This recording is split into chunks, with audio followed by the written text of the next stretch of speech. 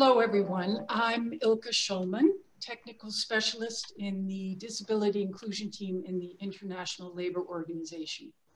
It's a great pleasure to welcome you all to this webinar on neurodiversity inclusion in the workplace. In today's discussion, we will explore the concept of neurodiversity, discuss proactive neurodiversity adjustments that also benefit all employees, and how to avoid tokenism and stigmatization in neurodiversity inclusion. We will also introduce the Business and Disability Forum's Neurodiversity Toolkit, which will be available for access to members of the ILO Global Business and Disability Network. In terms of the webinar structure, we will start with a 10-minute presentation of the Business Disability Forum's Neurodiversity Toolkit, followed by a conversation with Nancy and Neil for 30 minutes. And then in the last 15 minutes, we will take questions from the audience. Please enter your questions in the Q&A, and we will put them forward to the panelists as time allows. We have made available international sign interpretation and closed captioning, which you can access by clicking the CC on the bottom of the screen. And a recording will be made available after the webinar. I'd now like to extend a warm welcome to our panelists and introduce them. We are delighted to have with us Dr. Nancy Doyle, who's the CEO and founder of Genius Within, a social enterprise dedicated to the inclusion and advancement of neurodiversity at work, and an organizational psychology research fellow at Birkbeck College, University of London. Welcome, Nancy. We also have with us Neil Milliken, who's the global head of accessibility for Atos. Neil's role is to deliver better technology for customers and employees, embedding inclusive practices into organizational processes. And finally, we have with us Adrian Ward, Head of Disability Partnerships at Business Disability Forum. Adrian leads the team responsible for all of BDF's external relationships with their members and partners. His team is also responsible for the delivery of BDF's consultancy and learning and development services. So welcome to you all, to the panelists and to our audience. And we can now begin the first part of our webinar, which will be the presentation of the BDN Neurodiversity Toolkit by Adrian. Adrian, over to you. Thank you, Ilka. Thank you, everyone. Nice to be here today. Yeah, I'd like to run this session today just to walk people through the Neurodiversity Toolkit and just give people a sense of what's included within it, and some of the key functions within that. Just for a little bit about myself, as Ilka said at the start there, I head up our business partnerships team here at Business Disability Forum. So we manage all the relationships with our members and partners, and we delivered our consultancy and learning development services within this team. For those of you that don't know too much about Business Disability Forum, we are a charity and not-for-profit organisation, existed for nearly 30 years now. And our kind of remit and our mission is about working with organisations to help create what we call a sort of disability smart business or a disability smart organisation. And by that, we mean an organisation that excels at attracting, recruiting and retaining disabled people, and an organisation that is really thinking about how it delivers its products and services to their customers or their service users in an accessible way.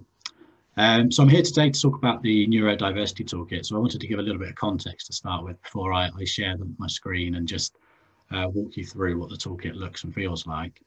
The toolkit came about last July. We actually launched it initially, and it was actually driven, as a lot of our work is, through our membership, through our members and partners essentially. And feedback that we'd received is that there was neurodiversity was a subject where people were kind of thirsty for more information and more knowledge and more guidance around the subject, and wanted more content around that. So we we worked with our members and our partners to develop a toolkit that actually provided that content and information to people. So the toolkit approach is actually about presenting information in a smaller bite-sized kind of format. So historically at BDF, we have produced sort of longer guidance documents, maybe in PDF formats. And we took this approach to present information in a, as I say, a shorter bite-sized sort of chunked up approach to make it more, again, more accessible and more user-friendly to our members that access it. So we're delighted to have formed a relationship with the ILO for the GBDN members so that you'll be able to access this toolkit as well. So I'm just going to share my screen and from there just walk you around what the toolkit looks like. So just to start with, this is sort of the landing page, what we call our knowledge hub on the website. So this is only available to member organisations and GBDN members that will access the toolkit through this route. So a simple login process into the hub will take you to the Neurodiversity Toolkit. You'll see here that there are a range of toolkits here, but for GBDN members, you'll go in to see specifically the Neurodiversity Toolkit because that's the arrangement we put in place for yourselves. Now, with all our toolkits that we've produced in the last 12 to 18 months, these toolkits are formed not just by us saying what we think is the right approach and what we think is the right information, but we work with our membership and our expert solution providers to help us make sure that that content absolutely is spot on and really resonates with our membership.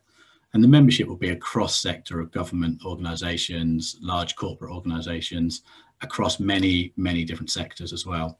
So for this particular toolkit, as well as our fellow guest speakers on this presentation today, Neil and Nancy from Genius Within, who helped with the content for some of the toolkit, we had a number of other organisations that supported us in the development of this. So you'll see from the list here, organisations such as BBC Cape, Santander, PwC, HSBC, Oracle, Do It Profiler, Genius Within, as I've mentioned, Willis Towers Watson and Lexic.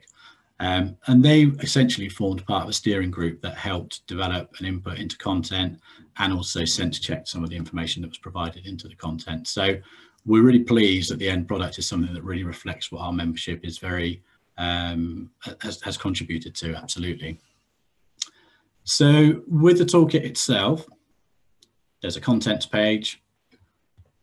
And this is what, again, as you access this, this is what you will see. You will see the information broken into 5 key sections, which I'm just going to walk you through in due course. One of the things, the focuses of the toolkit is to actually produce information that resonates with different audiences. So we've put information in here that will resonate with different people in different roles within the organisation, whether that be a senior leader, whether that be someone that has a line manager or a people manager responsibility, somebody that's in maybe a customer service type role, or perhaps for colleagues in HR professional or diversity and inclusion professional roles. So there's a whole range of different focuses for the content that's in there. There's around about 40, just over 40 resources in total.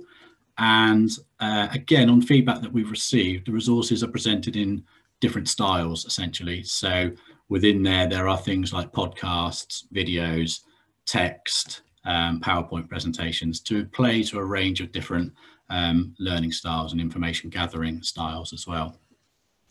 So I'm not going to today take you through absolutely every resource within the section because A, that would probably be information overload, and B, we've got some really powerful conversations to be having as part of this as well. So this is really very much about an overview for the toolkit itself. So you get a feel of how to access it and actually what some of the content within that looks and feels like. Essentially very easy to use. There's a drop-down menu button there, which presents you with a list of the resources held within a particular section. So this section being neurodiversity and business. So this is very much aimed at kind of high-level overviews of the subject of neurodiversity, talking about actually what do we mean by neurodiversity and a little bit about the language as well. And I wanted to touch very briefly on the language, because that was always one of the big discussions when forming the toolkit, is actually what was the terminology we should use, what should we call it? And we ended up using the word neurodiversity. But within that, and the guidance around language within there, we do reflect that there are different terms and different language that is used around neurodiversity. Some people prefer the term neurominority, neuroatypical, just the abbreviation ND.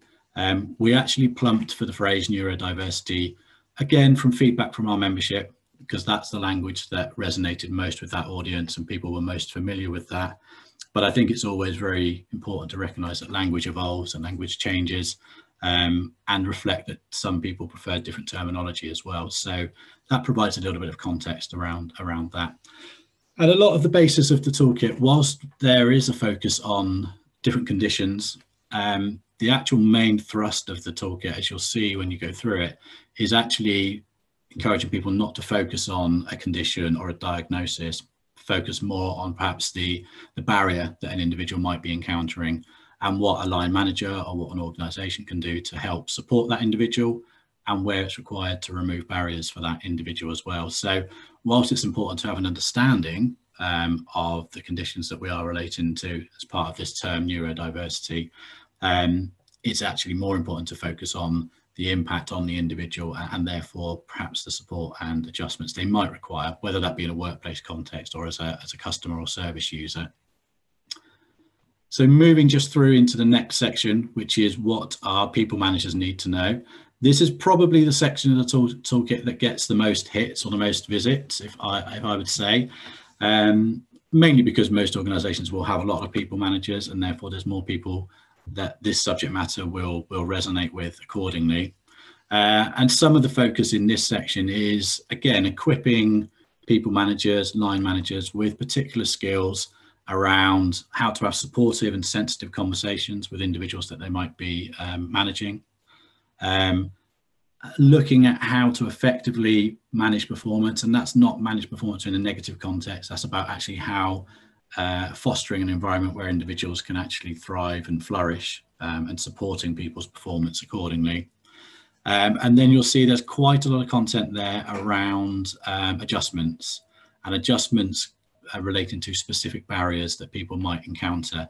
So this is about lots of tangible, practical advice and guidance that it's aimed at equipping line managers in terms of having that conversation with individuals, but also being able to work with that individual to consider practical intervention, practical support to that person. So we're very conscious that adjustments and providing adjustments to remove barriers for individuals is a key factor in any organisation, but particularly that line manager, people manager responsibility.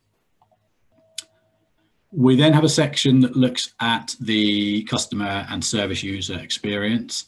So that section in particular will talk through maybe some of the training requirements that might be needed for people in those kind of customer facing roles, how to create the right environments for people that to ensure that they feel and look neuro inclusive, some scenarios around that. And we also include a video in there which walks through the experience of somebody, not just somebody with a neurodiverse condition, but also someone with a physical condition as well, and their experience of being in a shopping environment, and actually what good practice looks like in supporting those individuals. So again, that will resonate for people that are in that kind of customer service facing role. We then have a broader section that's more geared towards HR professionals and diversity and inclusion professionals. So going into a bit more depth around what people might require in those roles. There's a couple of documents there in the top two. So there's the checklist for neurodiversity commissioning and how to commission services for supporting neurodiversity at work. So both Neil and Nancy were instrumental in that resource, and that being included within the toolkit. So they might want to talk a little bit more about that when we get into the Q&A session probably. But thank you to Neil and to Nancy for their contributions into the toolkit there. And then the final section is an area that we find that really our membership thrive on and really do appreciate. Organisations like to hear what other organisations have done well, So this section includes a number of case studies, blogs, podcasts of good practice or initiatives that exist within the organisations listed there, like BBC, HSBC, and a couple of other, Santander as well. So these are real life examples, things that have been put in place within these organisations. It's a great way to learn. It's a great way to understand what other organisations have done, what worked well, and whether there are things that can be replicated in your own organisations as well. I am conscious that that is very much a rapid walkthrough of the toolkit itself. And we obviously will be able to provide more support and information to colleagues that wish to see more about the toolkit accordingly. And there will be a process where the colleagues from the ILO will be asking yourselves for your sort of login email paths, so that we can set up the registrations for you to be able to access the toolkit accordingly. But I will be part of the call today, so if there are any questions specifically around the toolkit, we'd love to hear from you. And if there's any questions outside of this particular session, equally, we'd love to hear from people around that as well. So I'm going to hand back to yourself now, Ilka. Excellent. Thank you very much. That was a very good, brief and comprehensive overview. Very, very much appreciate that, Adrian. Looks very, very interesting. I am sure there will be great interest from the ILO GBDN members, and I believe it will also be available to ILO staff for those who are interested. So at the end of we will remind you, but please do contact GBDN or myself, Schoellmann at ILO, and we will provide that access to the excellent toolkit.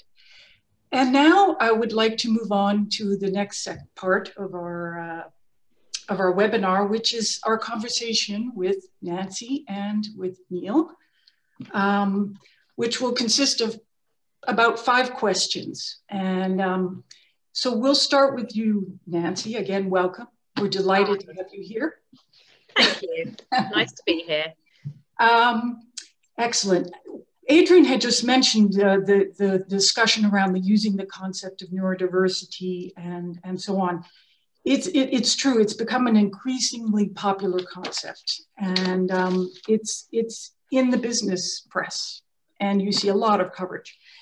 Can you tell us really what is this concept of neurodiversity and what different groups are covered by it?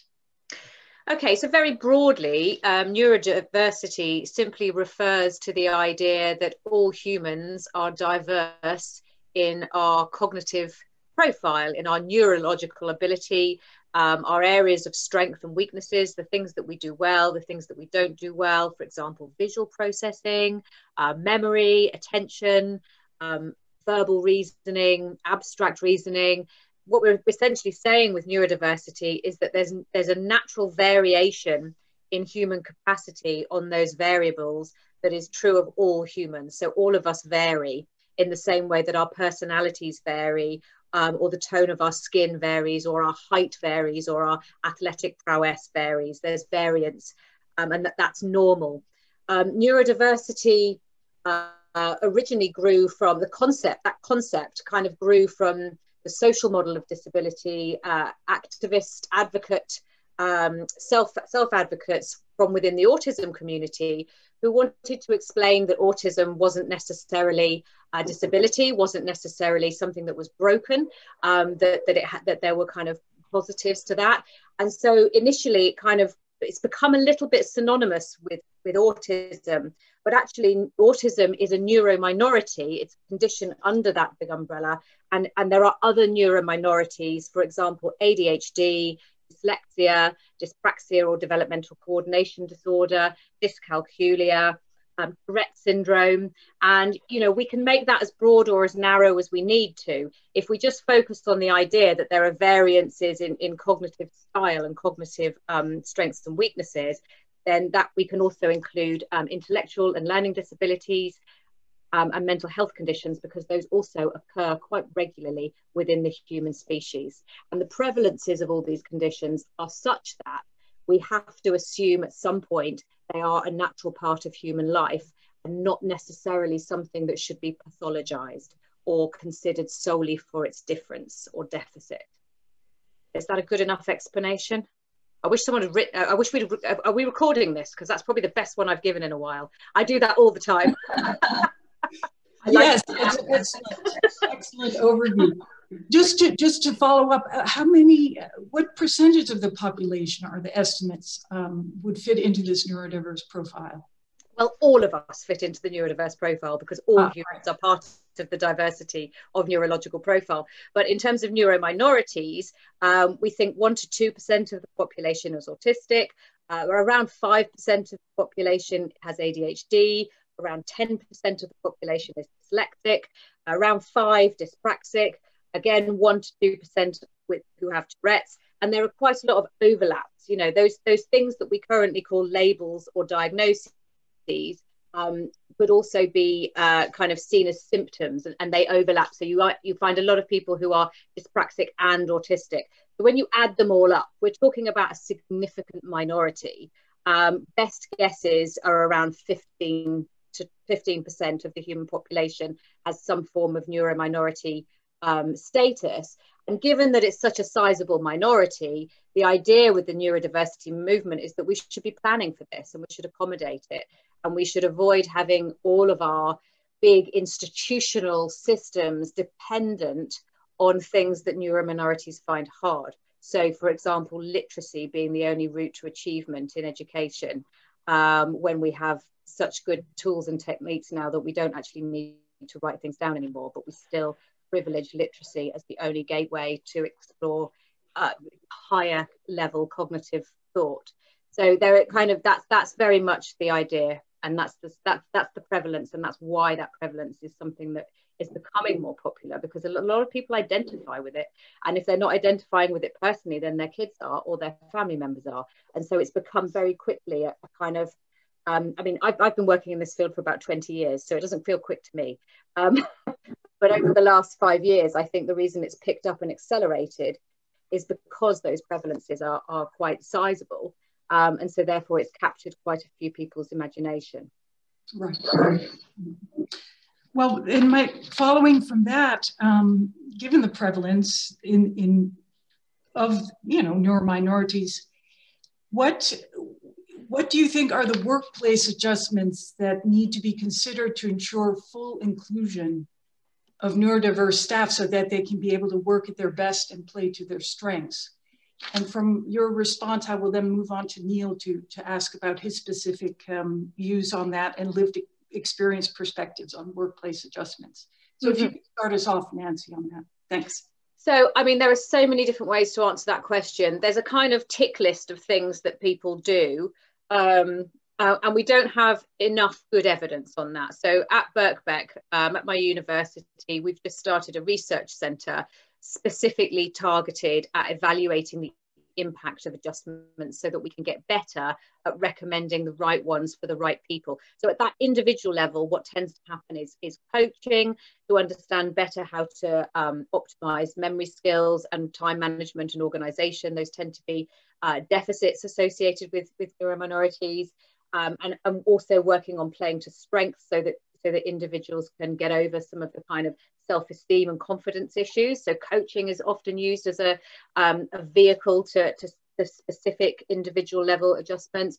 A very popular adjustment is workplace environment flexibility. So being able to block out background noise, which enhances focus and concentration, being able to organize your desk and your lighting in a certain way so that you can play to your strengths and kind of maybe have everything out in front of you if you've got visual skills. We also ubiquitously use assistive technology, and I'm going to let Neil speak more on that because that is absolutely his area of expertise. And there's some really exciting things happening with the use of assistive technology and how standardized they're becoming, to the point where we don't necessarily have to give them to a person to fix that person, one person at a time, but we're going to kind of start baking them in. And I suppose that's my next point. So we know what we can do with individuals at an individual level. It's best done on a bespoke basis, working with somebody who has training and a specialism in this field. But what we need to be doing in the next wave of neurodiversity and inclusion is looking at how these problems keep arising in the first place. So starting to make adjustments to our standard processes. So do we need to use interviews for all recruitment, for example? Can we start dialing down the interviews and start dialing up the work sample tests? Can we have more policies around flexible working and remote working, particularly now we've just had a worldwide experiment that has shown that actually people can be very effective in a remote context.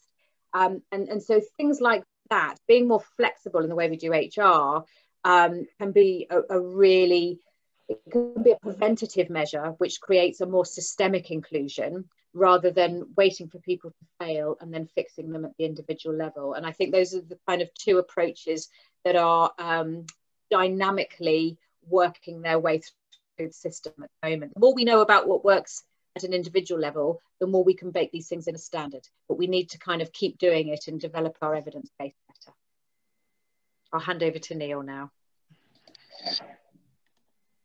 Thanks, Neil. Yeah, if you could pop in and let us know what you, can you provide some of your lived experience perspectives? Absolutely. If your colleague could allow me to restart my camera, that would be great.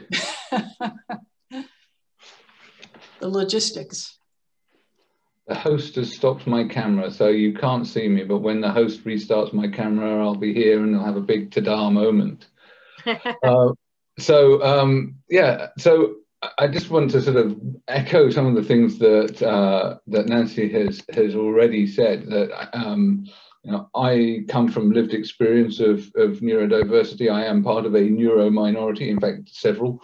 So I was diagnosed with dyslexia a long time ago. Also diagnosed with ADHD. There is an enormous amount of crossover and interplay between the two. So when we are talking about all of those percentages, you know, they're not cumulative. That we need to sort of think about a figure somewhere in the middle of that sort of list of things, rather than sort of add everything up and go, yes, it's 40% of neuro minorities. It's not that large. However, it is still a very significant part of our population, and we exist and we're part of your workforce already, but at the same time, we still need certain things to make us effective. And so, so from a lived experience point of view of sort of what workplace adjustments work, I think that does depend on which neuro minority that you sit in, or which combination of those, because the different traits of different neuro minorities have varying different needs. But you know, common themes about allowing people, you know, to focus and concentrate, making sure that we communicate in the way that is appropriate for the individual. So I work with being a neuro minority myself, and then working with others in my team. I have different ways of communicating with different people to meet their communication preferences. And one of the things we do when we onboard someone is actually agree the sort of parameters as to how we communicate and how we like to be addressed and how we work, so that we can be effective. So those are the sort of, if you like, soft adjustments. Then there are technology. So for me, for example, organization's a big thing, time management and all this kind of stuff. So the very, very basics of things like Outlook, or you know, something that has your calendar, your reminders, all of this kind of stuff is absolutely crucial, because time management is really important to me, and has become more important as I've become more senior within my organization, and I have more demands for my time. It's really easy for me to book a meeting on a Sunday instead of a Monday, to get all of the times mixed up, especially when I'm working in a large organization that crosses multiple time zones. So calendar management, I actually get help with this now, so I have assistance with this, but also there are inbuilt tools. So using the tools that are available, so Outlook or Google Calendar, these things are really very, very helpful in having some structure in place. Things like mind mapping tools for sort of getting your ideas down rapidly, I've used for about 20 years, as I have also with speech recognition. So for me, I'm very able to communicate my ideas verbally, but when it comes to typing, it becomes much harder. I use a lower vocabulary because actually my brain can't process the sort of how to use the keyboard and how to express myself very well at the same time. So speech recognition is really, really helpful. And in fact, that combination of mind mapping to get my ideas down, being able to manipulate them, order them visually, and then dictate stuff was how I got through my master's, and how I still do a lot of my sort of more sort of writing when I'm writing for blogs or white papers or whatever. In terms of the built environment, Nancy mentioned some of the adjustments in terms of lighting, etc. We've also done things like creating zones where people can be quiet in our offices, and having sort of furniture that's designed to cocoon people, assigned offices to people that really can't deal with the sort of open plan environment, and I would be one of those. Allowing people to work from home. I've worked from home for 6 years, and you know, the technology is there to enable people to communicate and to be effective. And I think that the pandemic has only reinforced that. So whereas before, I think organizations were skeptical, you know, this 10-month experiment in remote and flexible working has really proved that it's absolutely possible to do this.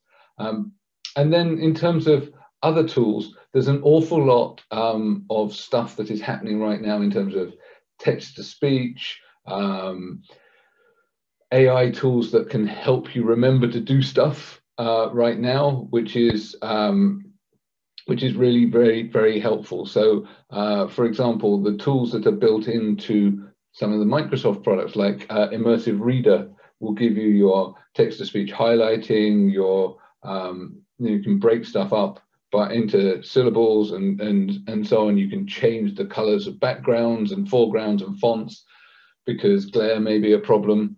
You've obviously got captions and so on built in. They can be helpful, but also I find that with my ADHD, I'm quite often distracted by reading the captions and spend more time looking at the words appearing on the screen than concentrate on what's being said. So again, we have to be mindful that even within the neuro minorities, we're a very diverse group. So there is an awful lot of customization. And I think that we'll give time for the other questions, because I think there's an awful lot of rich questions still to come. Excellent. That's super interesting. And they seem, these adjustments you both talk about seem very doable and a rich variety of adjustments that can be done fairly easily, it seems to me. So my next question to follow on this to you, Neil, would be, what are the benefits and challenges for companies in neurodiversifying their workforces? I mean, what do companies get out of it? And what are some things to look out for? Over to you, Neil. Okay, well, I think that we as a community bring divergence of thought, new ways of thinking. One of the reasons why companies fail is groupthink. What you won't get with neurodivergent people is groupthink. You will get different ideas, and I think that is really the lifeblood of innovation. So if companies really want to challenge the way they work now, do creative problem solving, and actually not sort of just get stuck in a rut, then you want to engage your neurodiverse workforce. And of course, we're already employed. We would love to have more employed. There is quite a lot of the working population that hasn't disclosed, and we'll come on to self-identification and identification at work, I know, later in this chat. So what are the benefits? I think they're manifold. You get people that really love doing what they're doing. If you can align with someone's specialist interest, like for me, accessibility, we'll just keep going. We're like the Energizer bunny. There is no stopping us when we're on a roll with this kind of stuff. So that's all positive. At the same time, we'd be pretty bad at certain things because we have these spiky profiles. So the expectation, I think, in a lot of organizations over the last couple of decades is we've kind of homogenized jobs. As IT has come along, we've we've got rid of specialisms, and everybody has become much more generalist. So you're expected to be able to do a lot of your own administration work. You're expected to do your own time management, your sort of finances, your planning, because you have spreadsheets now, so you can do that. So and these requirements to do all of these generalist administrative things or other parts of the sort of company life that would have been carried out by a specific function can be challenging for your neurodivergent population at work. So that means that we have to find ways to enable people and take that away to enable people to shine. And that is where we have the challenges, because we have a management challenge in terms of mindsets, processes, this is the way we do things around here. It's always been this way. We're not going to change. And then we also have the sort of the policy around it, making sure that we've got the right HR processes and all of the rest of it to support managers that want to do this as well, because whilst it's a concept that has grown rapidly in popularity, I don't think that necessarily companies' processes and policies have really kept up, which is why there's a need for the toolkit. So those are some of the challenges. And then in terms of IT, actually supporting assistive technology in an enterprise environment is not as simple as giving it to someone on their home computer, simply because of the way that enterprise environments are configured. Things like speech recognition get their hooks deep into the operating system and do things like copy paste. Now, if you work for an organization that is security conscious, they've probably got data loss protection software, which can interfere with the assistive tech. So there's a whole piece around making sure that you do interoperability and your sort of due diligence and support with the assistive tech. So those are some of the real challenges to putting in place the workplace adjustments. They are absolutely surmountable. All of these things can be done. It's a matter of will and planning. So I think that's probably enough for this little potted segment. But and I'm sure you've got a number of questions to follow up with Nancy. Absolutely, Nancy. Yes, do you have something you wanted to add to this point, or should we move on to the next question about the autism work programs? I think Neil's been incredibly comprehensive, but I've just been kind of going in and out of the Q&A, and people have been talking about, is it all one person at a time, or is it really that we, is there so much difference that we have to focus on one person at a time? And I think yes and no. What we do at Genius Within is we have a stepped process. So there's a bunch of stuff which is likely to be useful for most people. And you can kind of build that into your HR frameworks with the right consultancy. It has to be reasonable. So you have to kind of look at that intersection between how you operate as a business and what your business or organizational goals are versus the needs of a variety of individuals, and work out how you could operationalize those things. And then we use a questionnaire, an adjustment screener. We call it, we just call it a strategy profiler. So what kind of strategies might work for you as an individual? And it's free, it's on our website. So you just go on our website, you put in the kind of problems you're having, and it comes up with a list of adjustments. And those are kind of standard things that work for most people. And around 15 to 20% of people who do that don't need any further expertise. And you can do that with your supervisor or with someone from human resources or personnel, and sit and go through the questionnaire with you, and sit, get the output with you, going, oh, here's a bunch of things, let's get those in place. And that starts a conversation. It's a very nice way of doing it. That sorts out a good proportion of the people who are going to need adjustment. And then we go to the next step up, which is to kind of debrief that questionnaire with a psychologist on the phone, which is a kind of lesser, not very expensive intervention, but it does get you a bit of specialist advice. And then we only go to a kind of more expensive form of adjustment if all of those things haven't worked. So, but even if those things don't work, it still puts the ability to change and start influencing your environment right back in the hands of the individual employee and the employer. So you can start having useful conversations and making progress, even if you haven't solved the whole problem yet. So that's what we recommend, is a kind of stepped process.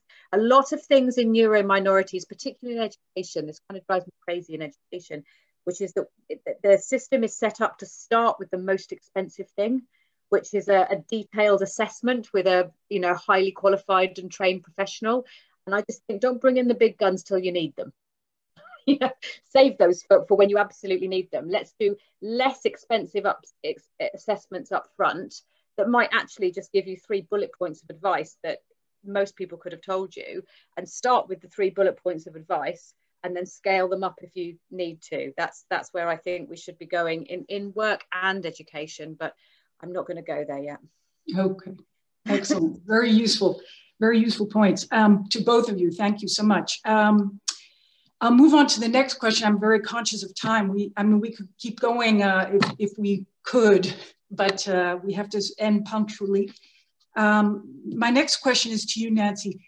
There are a number of examples of autism at work programs, like at SAP or EY, many other companies that have been launched in companies. Can you explain your view of these programs?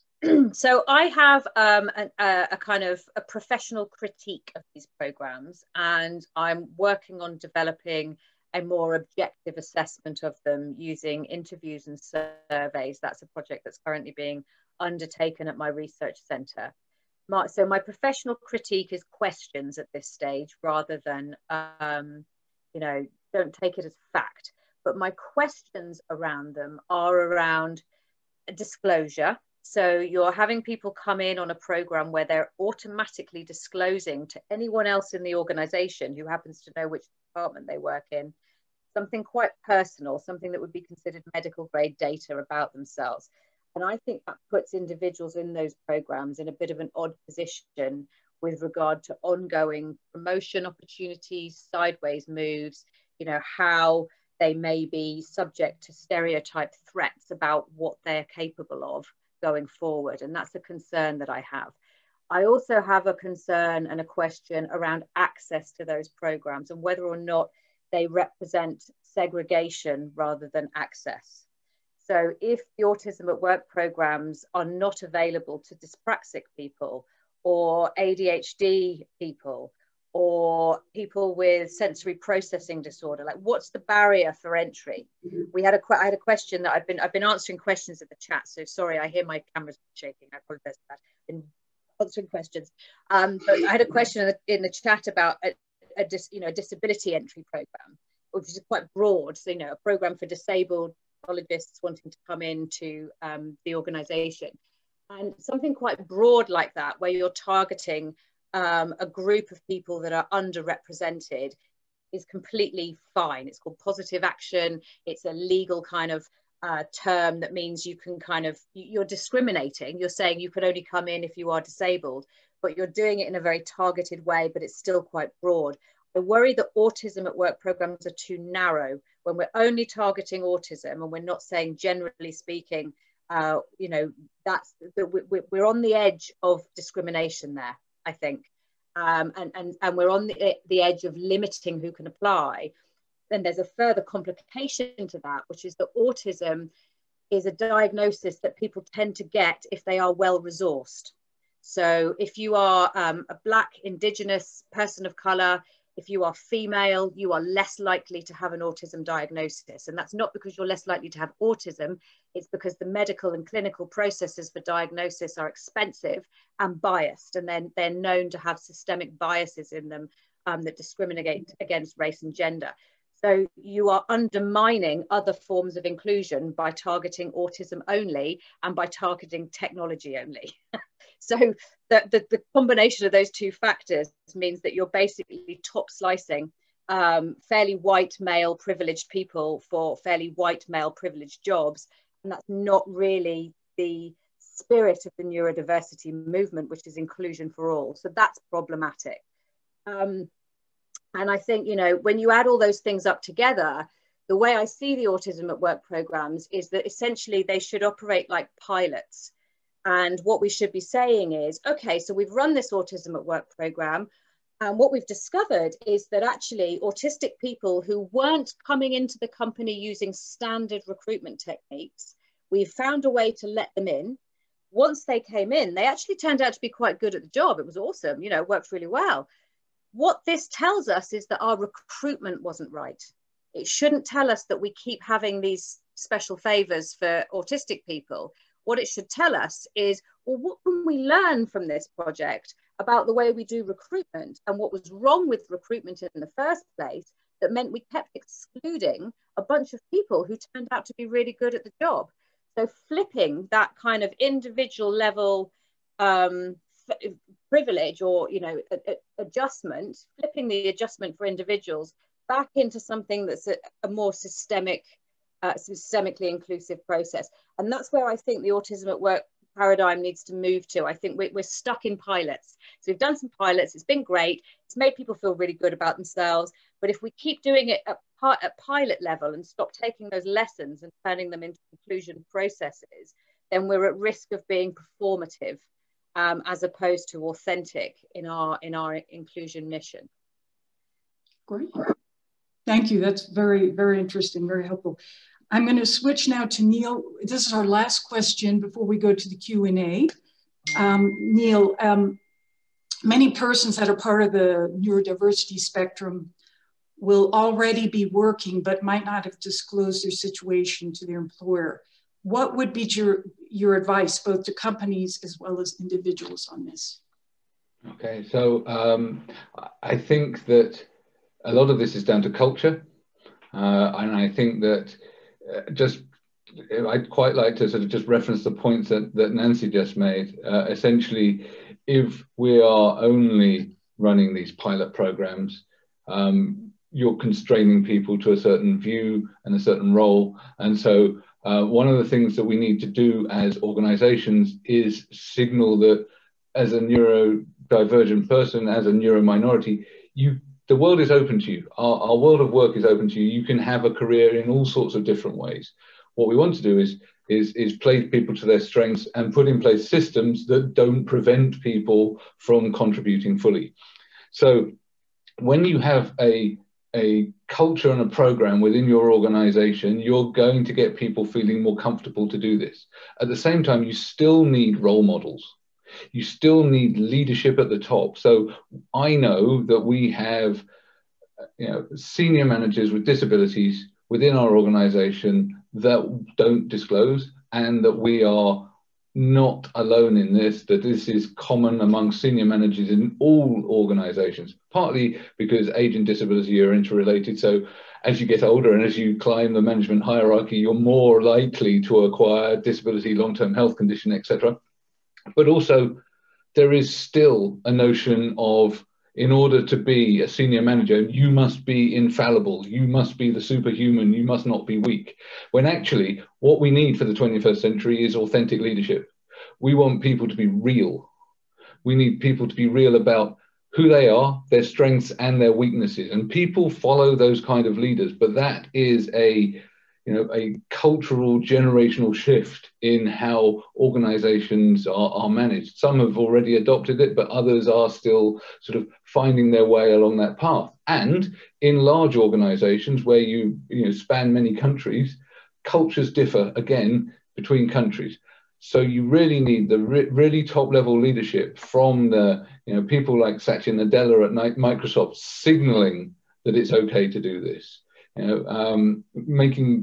Getting people to come and talk about their conditions, having those role models active and promoted, and for people to see that being out about your neurodiversity isn't going to be career limiting, because at the moment a lot of people stay in the closet because they believe that coming out will be career limiting. So those are the things that really need to change. So from a company point of view, you've got to walk the talk and actually start talking about it. At the very first thing is say, yes, we support this. And then from an individual point of view, if you're in middle management, if you've progressed, mentor people, come out, talk about it, be brave, group together, because what happens is you get this sort of momentum. So I was for a while complaining that I was the only, openly out senior disabled manager within my organization. That's changed. We have people that identify as disabled. We have SVPs that identify as dyslexic and are role models and sponsors. And those people then mentor the next generation. And that's how we then start changing the culture. And I think that sort of role modeling, mentoring, sponsorship, and then, as Nancy says, systematizing this into our recruitment processes, into our promotion and our training and all the rest of it, is how we create a neuro-inclusive culture. Excellent. Very good. Nancy? Could I just come in on, just to follow on from what Neil said? I think that's really interesting, Neil, from your experience in a large company. One of the things I've been doing recently is reading up the research on adjacent fields of inclusion to kind of see what we can learn, you know, what's worked in other areas. So I've done quite a deep dive onto racial inclusion. And one of the things that's been found in racial equity work in businesses is that if you want to increase the number of minoritized races that are within your organization, so you want to improve representation in your organization, there are two things that work. Basically, one is making managers accountable for inclusion. And it's not something they're allowed to kind of just, you know, they're not allowed to have all white teams anymore. And the other one is coaching and mentoring. And those are the two things that work in improving racial equity. And I think those are really good lessons for us to learn in the neurodiversity move. But my third for that would be assistive technology. So that's where we're different. We need the technology as well. Yes. Yeah. Excellent.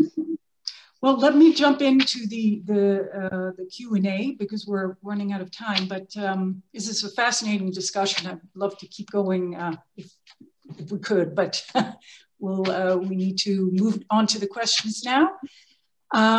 You've already picked up on a few of them, Nancy. I know you said you scrolled through. Here's one that from Chloe. It says, several organizations, especially in the public service, hold on a second, let me see.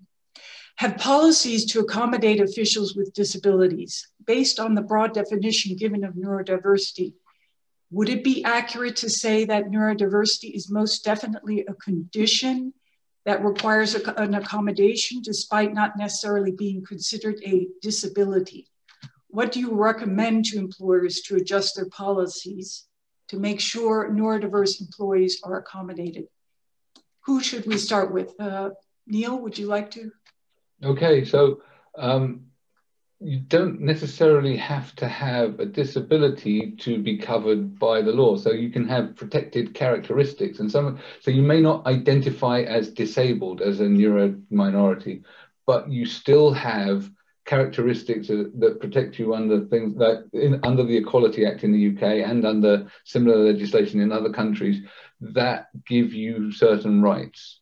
And I think that there is still a lack of understanding of that, both by individuals who don't know their own rights and organizations that don't really understand the implications of the legislation, and that you don't actually have to have a formal diagnosis of a disability in order to have the rights under the law.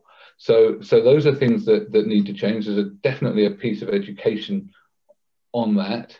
And also, I think the whole sort of medicalization, legalization of these things are actually counterproductive, because actually what we want is to enable organizational effectiveness and individual effectiveness. So if we look at management theory and so on, we're looking at changing the way that we manage as organizations to be much more outcome oriented. And that's actually positive for neurodivergence, because actually then we can choose how we deliver those outcomes. If we deliver, does it matter how we do it? Does it matter how we communicate, how we dress? For the most part, no. So rather than think about presenteeism, which of course COVID has blown away, and sort of hours on the clock, start moving towards these things, start talking about organizational and employee effectiveness, and then I think we can start having positive conversations. A lot of this is about reframing what we need to do, rather than being confrontational. I quite agree. It's not necessarily about complying with the law and doing something because you have to. It's about asking all employees, how can we support you to work at your best? how can we support you to work at your best? Here's all the things that we have on offer. Here's all the things that we've tried before. These are the flexibilities that we've built in our system.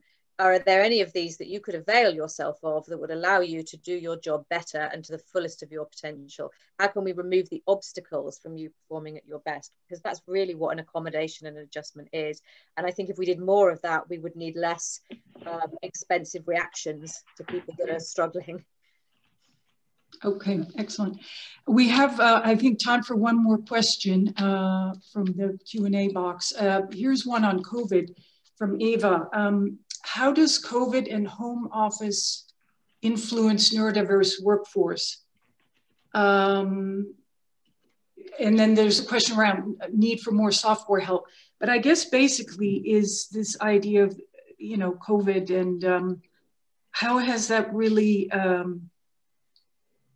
how can we leverage the changes in the workplace resulting from COVID-19 for better minority inclusion? Nancy, do you want to start? Yeah, I write for Forbes, and I wrote a Forbes article on this at the height of the first wave crisis, and it's my most popular Forbes blog to date, and it's called "We Are All Disabled Now." And what the pandemic has taught us about the social model of disability, where so many people were flung into a situation where they had to communicate in a different way, and how disorientating that was, to suddenly have your standard methods of communication upended and changed overnight, and how that's kind of similar to the process of being disabled.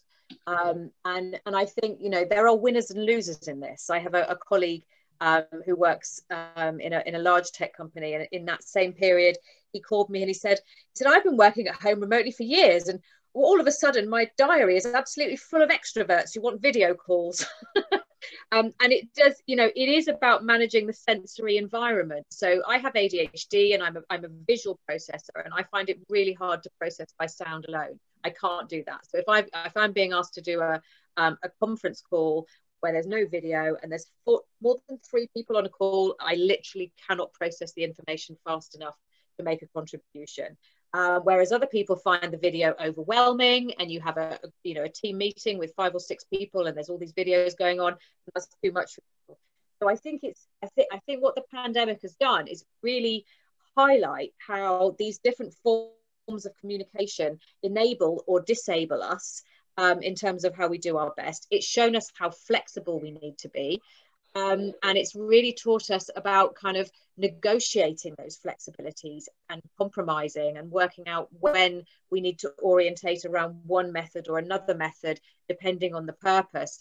And so I think the thing that it's done the most beautiful job of is that no disabled employee is really ever going to be told again that remote working is not reasonable.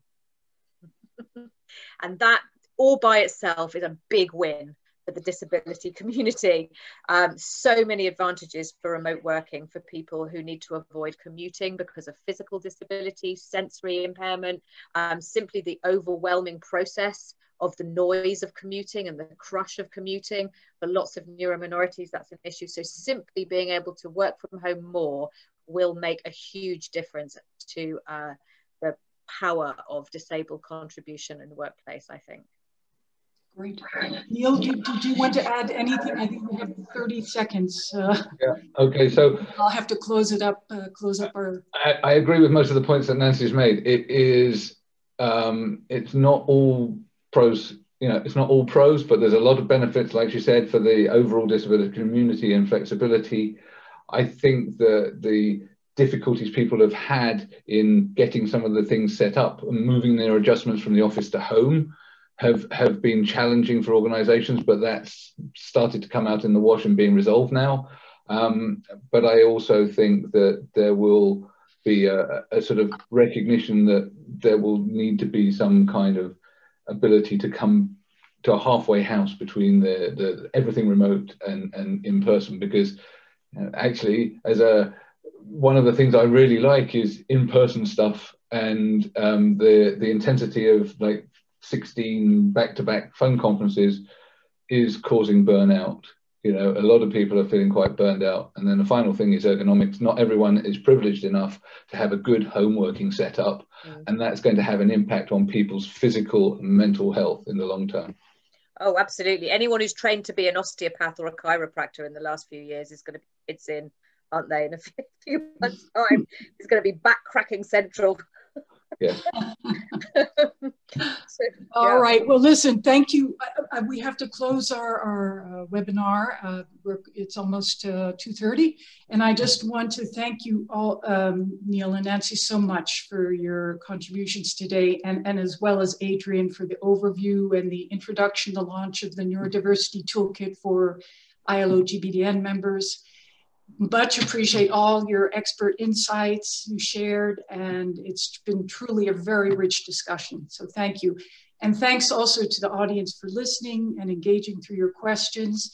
We will collect any of the unanswered questions and follow up on those that we've not been able to respond to directly today. We will make it available, a recording of this webinar, and put it on the ILO website. And then, of course, I want to thank the live captioners, international sign language interpreters, whose services have been invaluable.